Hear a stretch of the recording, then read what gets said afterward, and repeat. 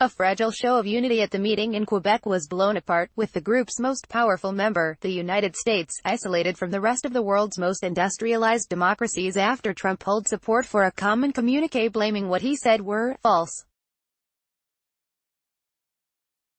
statements by Canada's leader. PM Justin Trudeau of Canada acted so meek and mild during our G7 meetings only to give a news conference after I left saying that U.S. tariffs were kind of insulting, and he will not be pushed around. Very dishonest.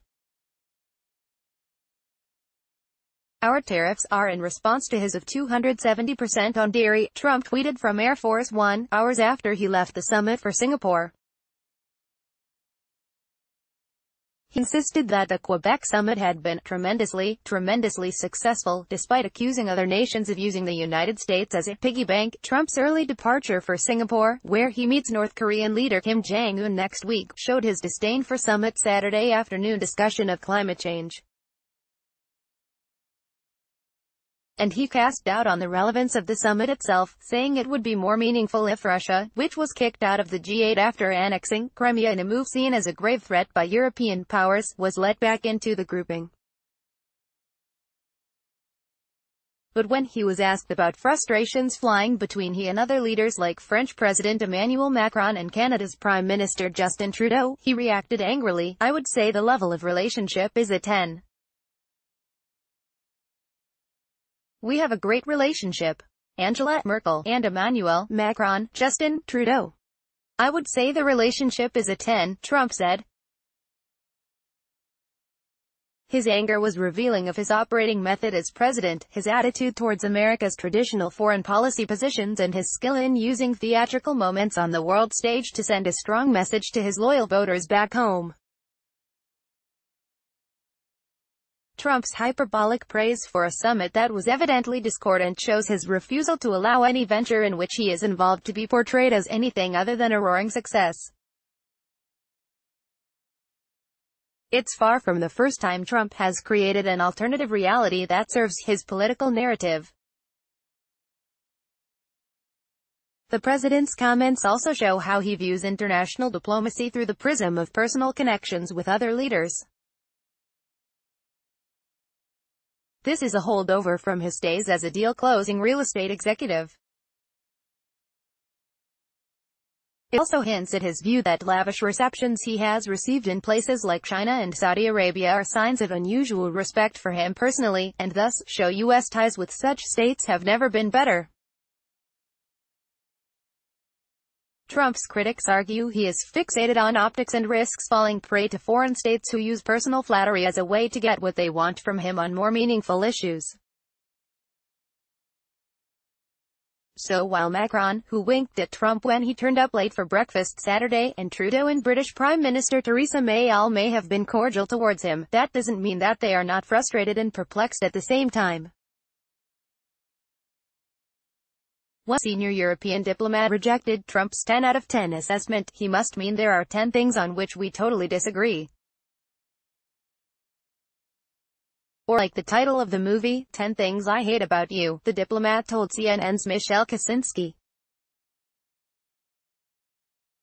G6 when at their closing press conferences, Trump's counterparts made clear that they would not be intimidated by his confrontational approach to diplomacy. Macron pointed out that the purpose of the G7 was to agree on common approaches to issues facing industrialized nations, and said the spirit of cooperation was stronger at the meeting. But he also made comments that could be taken as a veiled critique of Trump's approach to diplomacy. The philosophy is that no one wins against the others. When you enter into the discussion wanting to win, that's just a narcissistic position that is wrong, he said. There's no winner. There's only losers if you adopt that strategy. Trudeau said he told Trump that asking Russia to rejoin the group was not something we are even remotely looking at, and in the remarks that set the president off, warned that Canada would respond to U.S. steel and aluminum tariffs, vowing, "We will not be pushed around." But May, who wants to conclude a bilateral trade deal with Trump when Britain leaves the EU, was more conciliatory, saying she had very good relationship with him and that he was right to leave early to prepare for his summit with North Korea. In the days before the summit, European leaders had made no secret of the fact that there were fundamental disagreements with Trump, leading some observers to dub the summit the G6-1. The American president may not mind being isolated, but neither do we mind signing a six-country agreement if need be. Because these six countries represent values, they represent an economic market which has the weight of history behind it and which is now a true international force. Macron, who sources said also had a difficult call with Trump, tweeted on Thursday. Trudeau and Trump also had an acrimonious exchange over the phone over his decision to impose steel and aluminum tariffs on U.S. allies, CNN has reported. And before he left for Quebec, Trump accused the European Union and Canada of treating the U.S. unfairly, and Chancellor Angela Merkel has made clear her disquiet with Trump's policies, arguing that Germany may no longer be able to rely on its U.S. ally. Her spokesman Stefan Seibert tweeted a picture that seemed to capture the mood of the summit. Merkel, hands on a table, is leaning over the president who, seated, looks defiant, with his arms crossed, with National Security Advisor John Bolton peering over his shoulder.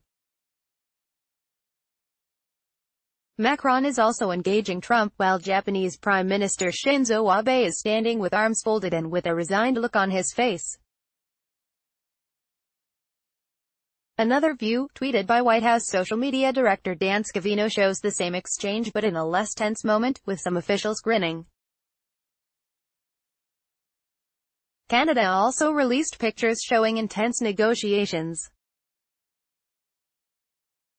Photos only show snapshots of individual moments, but it appeared that different nations were releasing pictures that supported their own versions of the narrative. It's about more than personalities at their root. Tensions between Trump and fellow leaders run deeper than personality. In European capitals, officials complain that the U.S. president's populist nationalism and economic sovereignty arguments reject values that have bolstered the West since World War II. There have been tensions and trade spats before. In 2003, France and Germany broke with the United States in a bitter dispute over the U.S. invasion of Iraq. But the West has never been so divided over ideology. And no U.S. president has been so solicitous to the West's foes, like Russian President Vladimir Putin and China's President Xi Jinping, and treated America's partners as adversaries.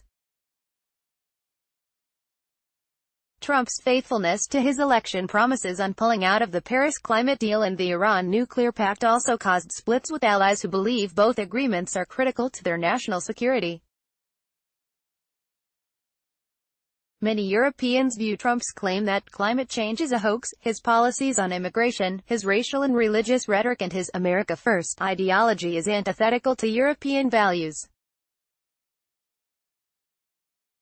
Trump has frequently expressed disdain for the EU and was an enthusiastic cheerleader after Britain voted to leave the bloc. And he also has a sophisticated understanding of his own political interests, and while critics chide him for tarnishing America's global image, he knows that his base loves to see him turning up at a summit and chiding liberal elites from Europe and elsewhere on trade. A year into his presidency, it is now clear that efforts by foreign leaders to manage and temper the unpredictable U.S. leader have failed, and that he is who he said he would be. That leaves America's allies with a huge problem.